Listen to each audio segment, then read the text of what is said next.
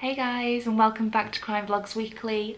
This week we're talking about the case of Chris Watts. So this is a case that a lot of people are going to know about already, especially as Netflix recently released a documentary on the murders. However, there are some people that don't know about the case, or perhaps don't know enough detail about the case and the incredible, twisted and dark mind of Chris Watts. Social media allows us to document our lives in a more public way. What was once recorded on camcorders was usually only brought out on special occasions where you felt nostalgic, or perhaps your parents want to embarrass you in front of your new girlfriend or boyfriend by showing videos of you as a toddler doing embarrassing things. However, due to social media being so huge over the past few years, a lot of people have started to show their personal lives on social media, a lot like I do in my day-to-day job as a freelance writer and influencer. So what likely makes this case so intriguing is that there's a sheer amount of footage available online of the family prior to the murders taking place. The Watts family consisted of Chris Watts, Shannon Watts and their two beautiful daughters Bella and Celeste, otherwise known as Cece for short. Now, Chris and Shannon met like most modern day couples do via social media. They met on Facebook. So she got a recommendation from a friend to start chatting to Chris, and she didn't do it at the start, but she got a fairly awful diagnosis of lupus, and that's where the connection started between Chris and Shannon. Shannon, having been given this diagnosis, was in a pretty dark place, and she said this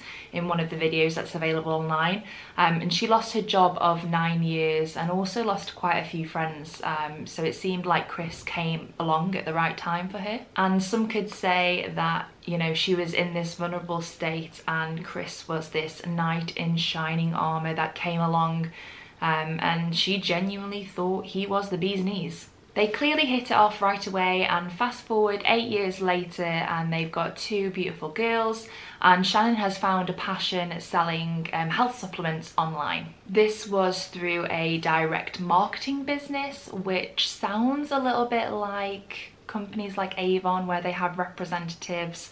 She would advertise the products that she received on her Facebook Lives, which again, there are plenty to see on YouTube if you wanted to check these out. And life seemed great on camera. On June the 11th, 2018, Shannon announced the news to Chris that they were expecting their third child, and she published this announcement on her Facebook page. Again, you can see that announcement on YouTube, and you can tell, I mean, that he seems genuinely happy for this news, and it's just a really nice, normal, loving moment. But just like the saying goes, you never know what's going on behind closed doors. Behind the camera, Chris and Shannon's marriage was falling apart. And this was much to Shannon's dismay. Shannon tried a lot to add spark back into the relationship and to try and convince Chris that, you know, to give it a go and to try and make the effort to salvage their relationship, especially for the sake of these two young children that they had together. However, Chris was becoming more distant. He would separate himself further away from family life, and he also separated himself further away from Shannon and their relationship. In the lead up to the murders, Shannon headed over to North Carolina to stay with her parents for a 5-week vacation, whilst Chris stayed at home to work and later joined them for the final week of the vacation. During this time, Shannon was exchanging text messages to Chris. A lot of them would get ignored or have sort of brief responses, and you could tell that Shannon was trying to salvage the relationship. She messaged one of her friends quite frequently, talking about how she was trying everything she could and that things were just going from bad to worse with Chris. On August the 9th, 2018, Shannon left for a work trip with her friend and work colleague, leaving Chris with the girls. When Shannon returns from her work trip, she arrives at 1:48 AM, being dropped off by her work colleague and friend, and the surveillance of her arriving back at the home is caught by Chris Watts, the Watts family's neighbour, and also from the Watts family door camera that they had, which you can clearly see her arriving home and going in through the door. So the next day, Shannon is reported missing by her colleague and work friend at 1:40 PM. I think Shannon may have had a doctor's appointment for the baby, yet she didn't arrive for this doctor's appointment, and therefore the friend got worried because I think they were texting back and forth quite frequently as well, and it was unlike her to not message her friends. That's why she was worried, and that's why she called the police. So the police arrived to scope out the Watts family property, and at this point Chris Watts arrives back from work. He goes through the garage and opens the front door to let in the police, Shannon's friend, and there's another guy there as well. I'm not quite sure who he is. I'm guessing it's Shannon's friend's son. It looks like her son. There's no bedding on Chris and Shannon's bed either, so things are looking a little bit suspicious from the beginning. Now again, there's so much footage of this case that there is body cam footage of the police entering the property for the first time. You've got the police talking, you know, under muffled whispers, kind of going, this doesn't seem right, and you can see the body language of everyone. It's all very tense, and there's, you know, there's eye contact being made between the police and also Shannon's friend as well, and it's really interesting to watch and to see how everything unfolds. I think what's most telling early on, and probably what the police officers definitely caught on, was that Chris did not seem at all bothered about his wife and his two daughters, one aged 4 and one aged 3, were completely missing. And the behaviour that he was displaying on this body cam footage it doesn't match up to someone who would have found that their wife and 2 daughters were missing. It was really casual. He wasn't really fussed. He was answering the questions that the police were asking him very briefly, very bluntly. It just didn't seem right. So after calling friends and family to try and find out where Shannon and the girls may be, Chris goes on to do something really stupid, and that is to give interviews to the media. And he was doing the typical spiel that you see whenever anyone goes missing, and he just wanted his family back, and he doesn't know where they are, and he's worried about them. But everything he was saying, his facial expressions were so... There was no emotion there, which is, you know, makes sense when you find out later what happened. Police arrest Chris later that day, and it turns out he knows a lot more than he's let on. So it turns out that he had a mistress and that he was planning on leaving Shannon for this new woman. And like most murderers do, the only option that he had to get out of the commitments that he had in life was to brutally murder his wife Shannon and their 2 gorgeous girls, Bella and Celeste. So let's rewind, because there's a lot of information that's needed to unpack, and information that wasn't known prior to the confession in terms of the lead up of the deaths of Shannon and her girls. As I mentioned before, Shannon did everything and anything she could to salvage the relationship, and she was messaging one of her friends back and forth, expressing her heartbreak and emotional turmoil that she was going through, knowing that the relationship was possibly coming to an end and that the Chris she knew wasn't the same Chris anymore. After Shannon returned to the family home from the business trip, it transpires that Chris and Shannon had an argument. Chris had said that he was leaving her and that he had another woman in his life, and apparently Shannon retaliated with, well, you'll never see the kids again. Apparently this angered Chris and he strangled her to death. Now this is something that he later confessed to in his interview, but initially when he was first questioned, he said that Shannon, in a fit of rage after being, finding out that Chris was cheating on her, went into the girls' bedroom and killed them, and Chris then retaliated on her killing the kids by strangling her. However, later on in his confession, he said that this wasn't true and that in fact Bella had walked in to the room and saw that something was wrong with her mum Shannon and asked Chris, what's wrong with mummy? Chris would then put the girls in the back of the truck and Shannon's body wrapped in a bed sheet, and this was all footage that was partially caught on the neighbours' CCTV.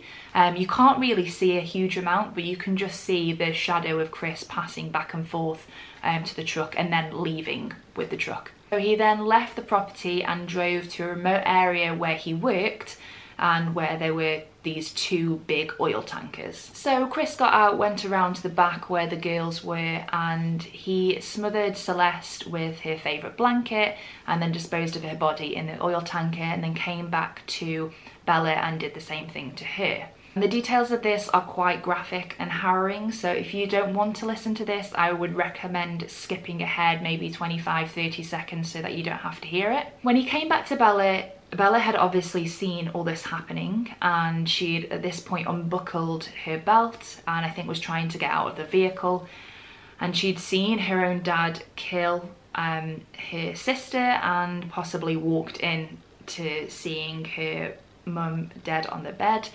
And her last words were "Daddy, no," as Chris smothered her and disposed of her body in the oil tanker. When he was disposing of the bodies in the oil tanker, he was actually trying to push the bodies down an 8-inch hole, which meant that these poor girls' bodies were being scraped as they were going into the hole. And I just can't...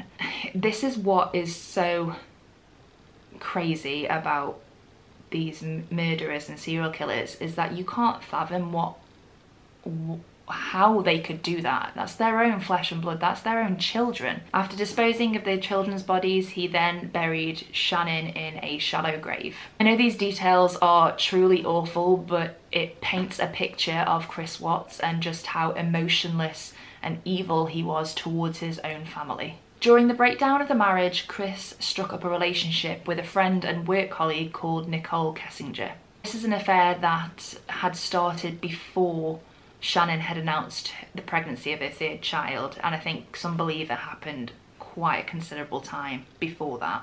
And Chris would go out on dates with Nicole and would ignore any phone calls that he got from Shannon at the time. And on the weekend of Shannon's work business trip, he actually hired a babysitter in order to go out on a date with Nicole. So Nicole said in her interviews, and has been pretty adamant from the get-go, that she had no awareness that Shannon existed and no idea that, you know, this whole family unit existed either. However, Nicole's activity online would say otherwise. She had Googled Shannon's name and she was very active on Facebook as well as Shannon being active on Facebook. It would have been near enough impossible for Nicole not to discover that Chris had a partner and 2 children. And like I mentioned previously, the police visiting the property for the first time when Chris let them in, you could tell things didn't seem right, and the police, you could tell they were suspicious from the beginning, as well as Shannon's friend. And Chris was actually texting his mistress, Nicole, during that whole time, and he was also messaging, I think, his lawyer regarding the sale of the property as well that they lived in.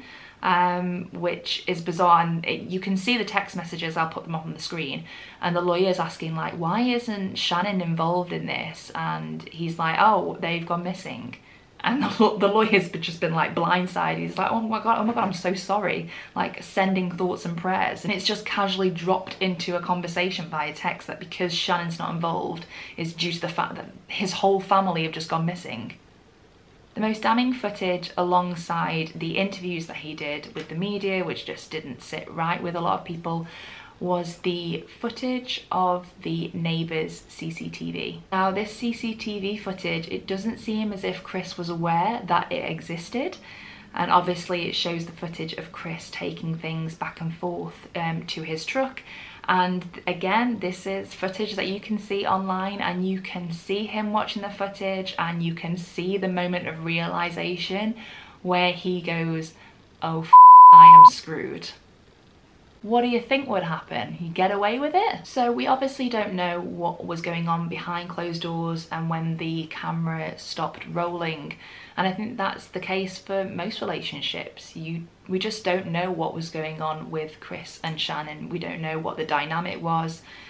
We can never really know what it was like. I think Chris had simply fallen out of love with Shannon, and perhaps he was the breadwinner of the family, seeing as Shannon was working for this health supplement company. Maybe he felt that he had a bigger responsibility towards the girls in terms of the financial aspect and supporting them if they were to divorce. Chris could have easily divorced Shannon, and if Shannon had said that he would never see his kids again and that he retaliated by strangling her, it doesn't quite align with the fact that he If he were told that, then he could just leave and he could spend the rest of his life with his mistress and play happy families. I think the reality of his mindset and what he wanted to do was that if he could wipe out his whole family, then he would have no financial responsibilities and he could essentially start his life from scratch with Nicole.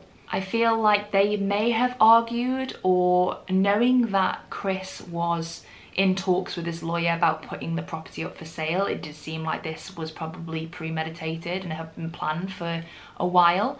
And so maybe they had an argument, or maybe Chris just killed her while she was sleeping. I also don't buy the fact that Nicole had no idea what was going on and that she didn't have any involvement with the whole situation. I don't think she took part in the murders.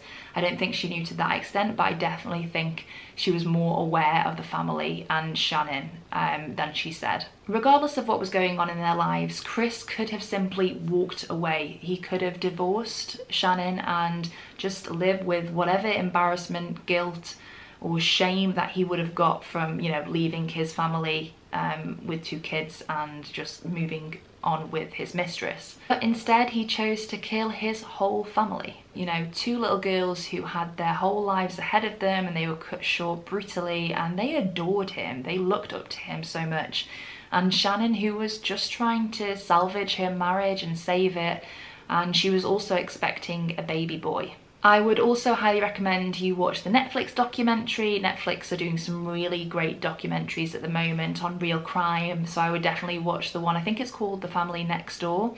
It goes into a lot more detail and shows a lot more of the footage than I've shown in this video. Chris pleaded guilty to first-degree murder and was handed 5 life sentences without the possibility of parole, which means that he's never getting out. Do let me know in the comments below what you think of this case, and make sure to let me know of any information that I've missed out on my research. Make sure to let me know what cases you want me to cover in my next video. Don't forget to like and subscribe, guys, and make sure to click that bell notification. It'll notify you every time I upload a video, and I'll see you guys next week. Bye, guys.